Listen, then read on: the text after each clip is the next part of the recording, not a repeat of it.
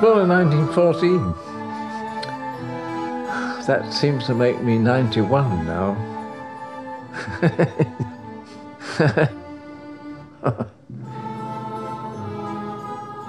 I haven't changed much. I sometimes think I'm only 19 or 20.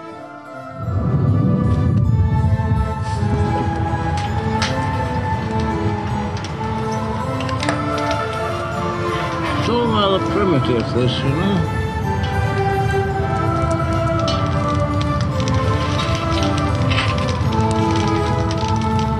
How many pots? Dozens. Dozens. Several hundred, anyway. There's some big pots in this town. This is rather important to make sure that the kiln is reducing. Reduction means firing with a lack of air.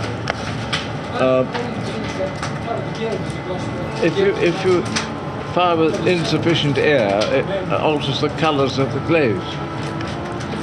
And this indicates, because there's a pressure in the kiln, the fire is coming out of the spy holes here.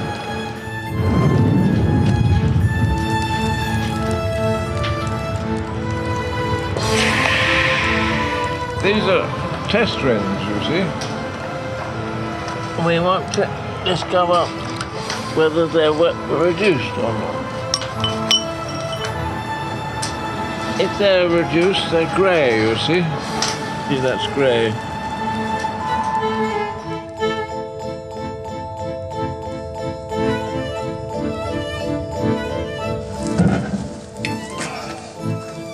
But it's really much too stiff for plates. I like it softer. This is just to mix it, to make it consistent, you see. When it comes out of the pug mill, it varies in consistency.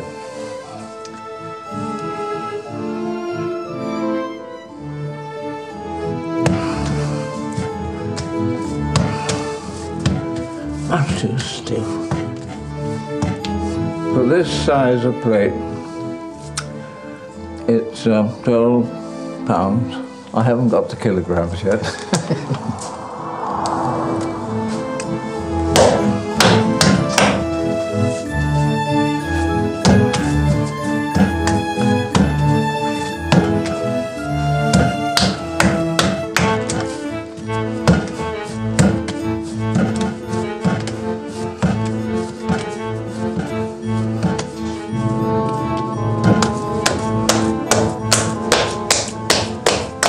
This from Mr. Comfort, old Miss Elijah Comfort, who used to spend a bit of time patting his larger lumps into place, you see, so he didn't have so much effort to centre them.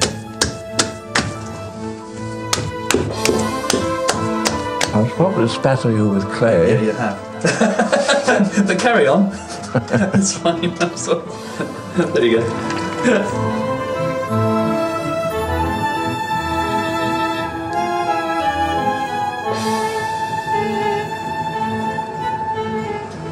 Perhaps I make more for plates now than I used to, because they've become more saleable, perhaps, and I get more demand for them.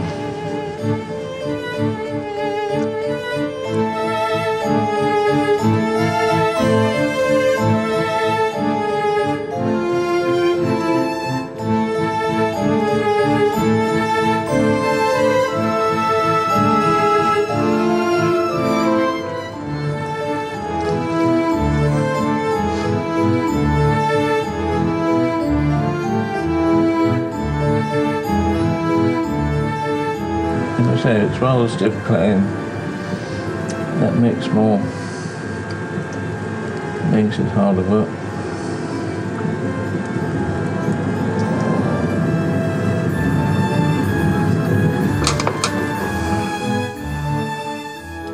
I want to know the thickness at the bottom. It's quite important. You want enough clay, you see, that's all got to be turned away afterwards when it's half dry, to make the foot So I have to have enough, but not too much.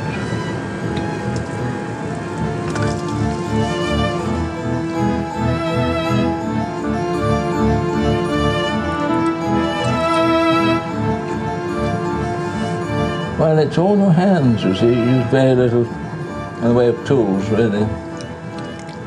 I use 2 tools only on this particular job. I use that to flatten it out presently, and that to just trim underneath, that's all. Oh, and that to measure the thickness. That's a porcupine quill, by the way. And I thought about trying to get into the film industry as a cameraman or something, but I didn't. And I never thought of pottery at all. Just happened to see some pots made. I had a friend who had been to Winchcombe and he bought some pots. I lived near London then, near High Wycombe, and I worked in a paper mill. Anyway, I saw these pots and I was very taken with them, and I determined to come down to Winchcombe Pottery and see what the prospects were. I met Michael Cardew, who was the owner then and was to become my master, and he politely rejected me. I didn't know what clay was, I didn't know anything about it. I gave up my job, which was rather rash because jobs were difficult to get in those days. And I went off to London and I worked at the Central School. I spent a year at the Central School with the tutor there. Was very good to me, very helpful, because she knew Cardew, she knew the pottery. Well, she really let me do what I wanted to do, which was try to learn to throw on the wheel. After a year there, I was quite convinced that that was what I wanted to do. So back I came here, and Cardew took me on. Most of that 70 years I've been here. I never escaped from Winchcombe, really. And Cardew wanted to go to Cornwall and work. He wanted to have a pottery in Cornwall. And he saw in me an opportunity to escape from Winchcombe. And he did. He left me I really didn't really know what I was doing. Well, it took me a long time to learn.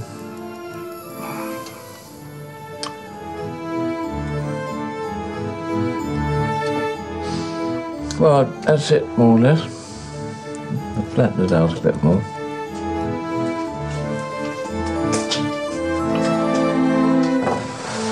When I got married, there was this little place at the top, a sort of, I was going to say a flat, but it was hardly a flat. It was on the first story, and my wife and I spent our first part of our married life there. We could come out of our flat and down some steps, past the kiln, down into the workshop.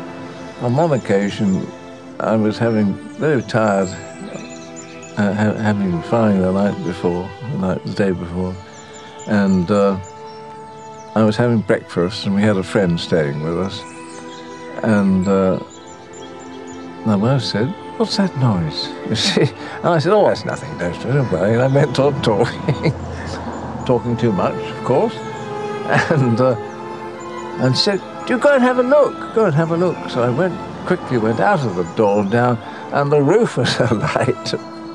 And it was quite a dangerous business. The chimney got hotter and hotter and hotter. And the hot air used to blast out. And of course it was built with the beams round the kiln. And so, you know, what happened then. It was very dangerous, really, but anyway. We used to fire about 5 or 6 times a year, that was all. And we used to fire in saggers, round saggers. We used to make the saggers. Saggers were clay boxes, really, different sizes. This pot is interesting in a very historical way because It was one of the last pots that Cardew made at Winchcombe before he left for Cornwall.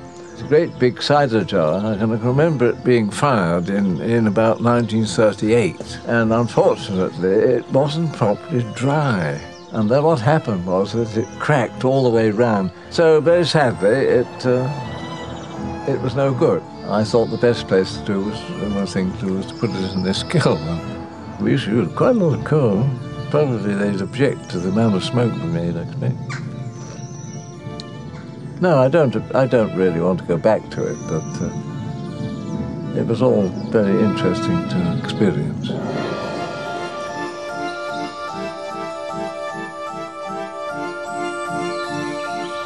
Well, this is our stock of wood for the kiln. We have to store it for about a year because most of it's been just cut when we get it, and it's too green. And you can never get the temperature if you've got green wood.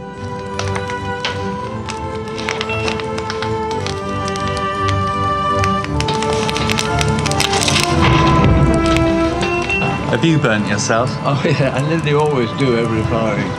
I think the guild is important because it is necessary for people with similar ideals to be able to work together and to form a group and to share those sort of ideals. I do think it's important that there are young people coming along all the time who have a similar wish. You've never finished learning, you know. Learning extends to the end of your life. Right?